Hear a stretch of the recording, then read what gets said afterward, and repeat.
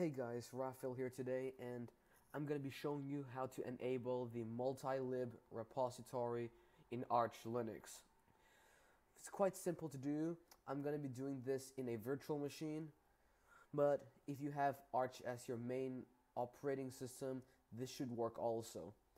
So what we're going to do is we're going to edit the pacman configuration file, and we're going to remove the hashtags that are right in front of that line. So in order to do this, we're going to do the nano.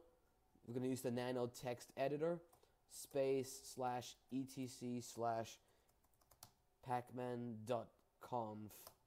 You press enter and you will see all of this pop up.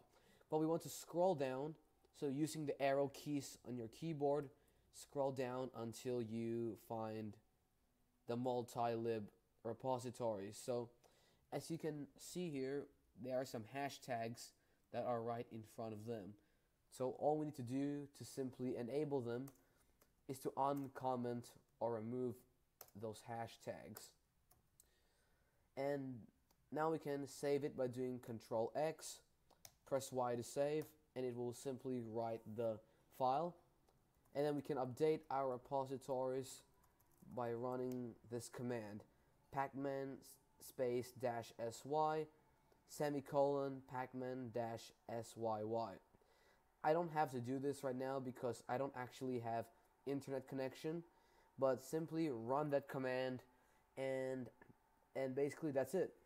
So what the repository is basically to build and run 32-bit applications while you have a 64-bit installation of Arch Linux. So that's all for this tutorial. If this video helped you out, leave a like and subscribe, and I will see you guys later. Bye.